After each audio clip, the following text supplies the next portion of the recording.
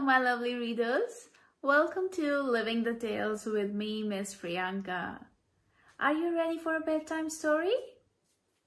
Get cozy and comfortable in your blanket, lay down, and if you like reading with me, do not forget to like, subscribe, share, and turn on the post notification bell to get notified every time I post a new story.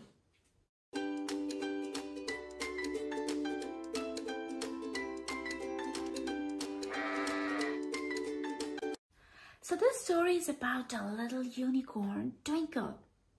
10 minutes to bed, her dad would call. But this little unicorn is not tired at all. Let's find out what she will do as we read 10 minutes to bed, Little Unicorn. If you have a copy of this book, go get it so that you can read along with me. 10 minutes to bed, Little Unicorn by Rhiannon Fielding and Chatterton.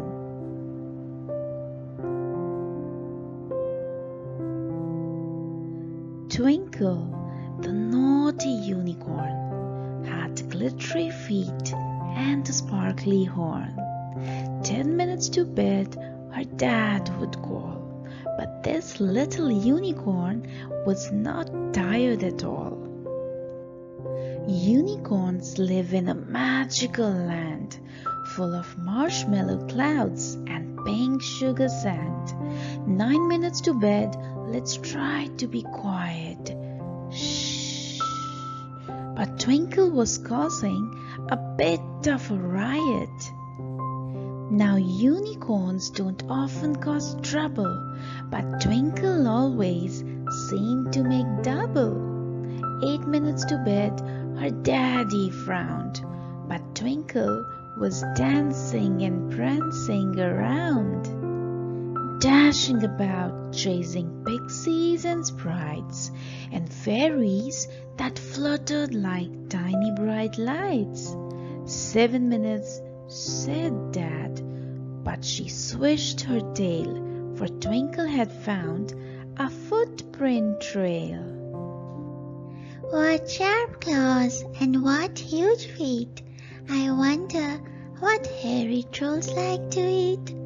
6 minutes to bed, said her dad with a sigh, but now Twinkle had spotted bright wings in the sky. A baby dragon, swooping higher and higher, breathing great flames of golden fire. 5 minutes to bed, so don't go far, but Twinkle had seen a shooting star. As it shot through the sky like a spark, she followed the star's bright silver arc. 4 minutes, she grumbled with a big groan, but soon she'd forgotten how to get home. In the magical velvety starlit night, Twinkle scrunched her eyes up tight.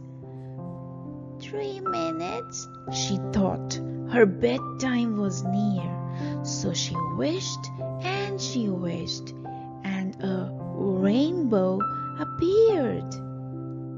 From a unicorn's wish, a rainbow is made, so no little unicorn's ever afraid. And if a unicorn's lost and alone, they follow their rainbow to lead them back home. Over the rainbow, back through the wood, Twinkle trotted as fast as she could. 2 minutes to bed, she heard her dad call. Perhaps she was ready for bed after all. Curled up tight, feeling happy and warm. So snug, thought the sleepy unicorn. There you are, Twinkle, 1 minute to bed. But Twinkle was fast asleep instead. Night night, good night.